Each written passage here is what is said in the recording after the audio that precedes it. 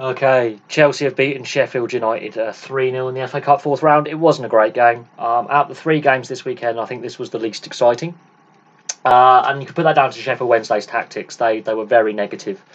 And I will discuss how negative their tactics were at the end of the video.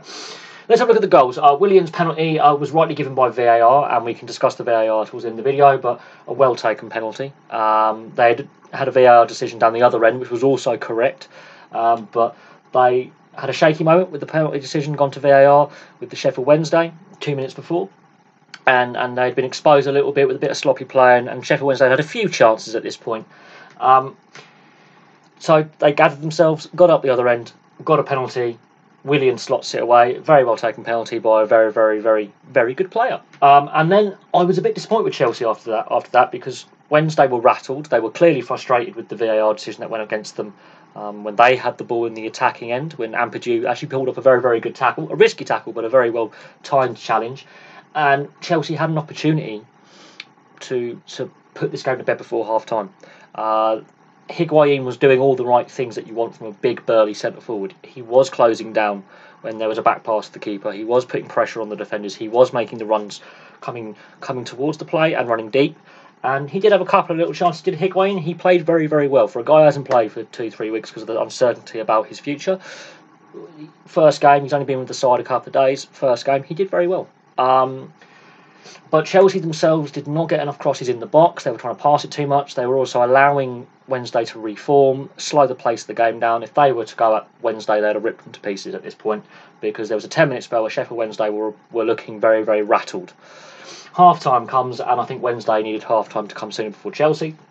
The thing was, Sheffield Wednesday was so negative in their tactics. It was they literally parked the bus. It was a bank of five, a bank of four, and Glenn Murray up front. It literally was passed through us. And Chelsea were not quick enough with the ball. They were very sloppy as well, too lackadaisical with the back four. I mean, Ampadu played quite well, always looking to go forward. If he couldn't go forward, he would pass to a player in space, reset and start again. But for the most part, Ross Barkley didn't do enough. For me, he just didn't do enough. He hasn't warranted the price tag that they paid Everton for him. He hasn't done enough as a Chelsea player. The promise he showed at Everton has not been realised at Chelsea. This was a game for Eden Hazard, I think, but of course the cup semi-final in the League Cup in midweek against Tottenham, players would have to be rested. Callum Hudson-Odoi's goal, though, came after a spell of raised pace of the game. The game had sped up a little bit, and Hudson-Odoi's finish was very good. We don't know what's going to happen with his future. Obviously, Bayern Munich are interested. He has allegedly handed in a transfer request, but his finish, he takes it on one foot, brings it onto the other foot, bang in the net, and that was a very, very well taken goal by Hudson-Odoi.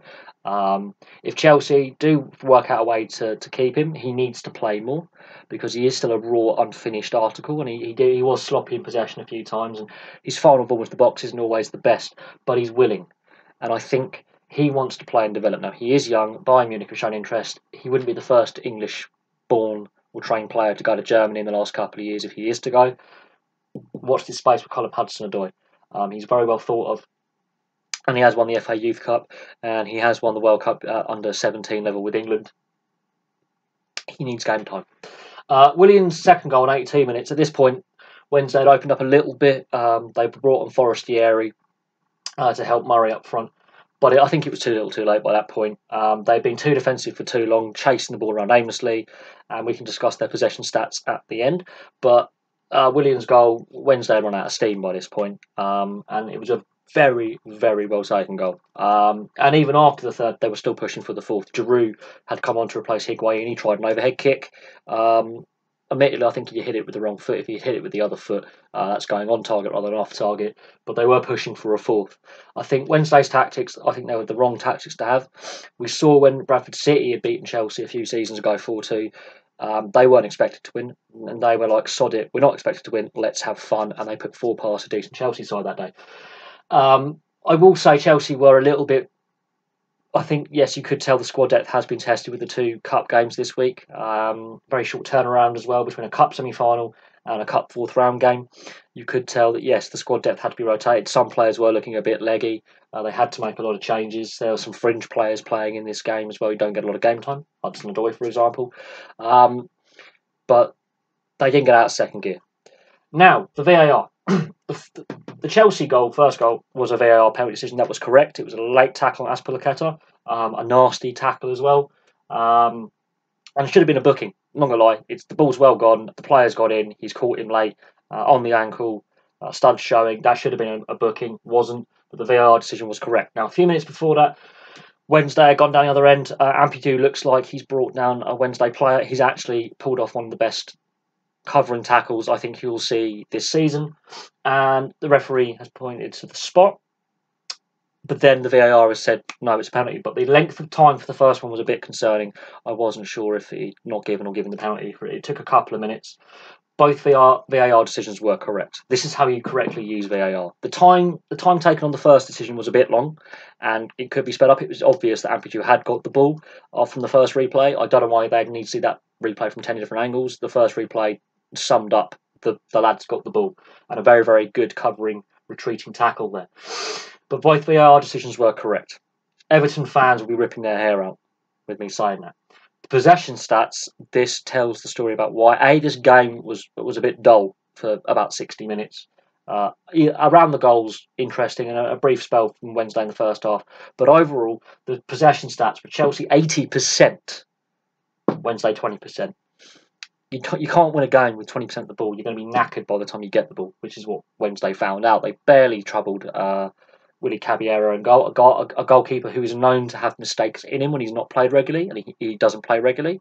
If Willy Caballero is going to run inside, he's a very, very competent goalkeeper, but he's known to be a bit calamity prone when he's not regularly played. They didn't test him at all. Not good enough. Chelsea had a lot of the possession, but a lot of that was aimless, slow passing around possession, no cutting pass, and players like Barkley weren't doing enough. They could have charged at the Wednesday defence, and that would have made the Wednesday defenders have to make a decision to tackle or to cover the space. They were too slow and methodical in their passing. That's something that Chelsea need to look at. That's some of the criticism I have for Chelsea. Overall, a solid result.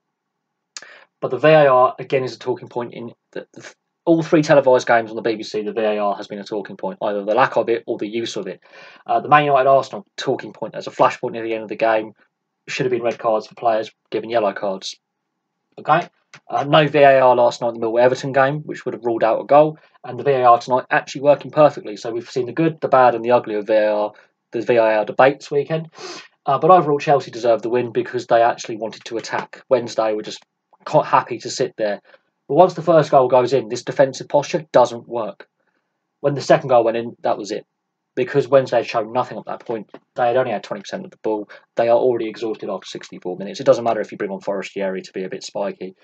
There was no attempt to get forward at any point, apart from a brief spell just before the Chelsea penalty. There was a 5-minute spell where Wednesday were actually counter-attacking pretty effectively.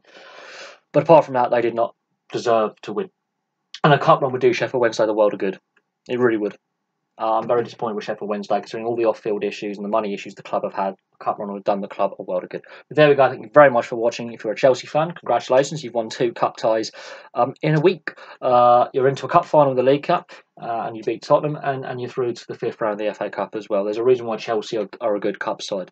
They may sometimes struggle in the league, but as a cup side, they have a chance of winning 2 domestic cup trophies and obviously a European cup trophy as well. Do not count this side out for 3 trophies this season. Thank you very much for watching, and I'll have some more videos for you soon.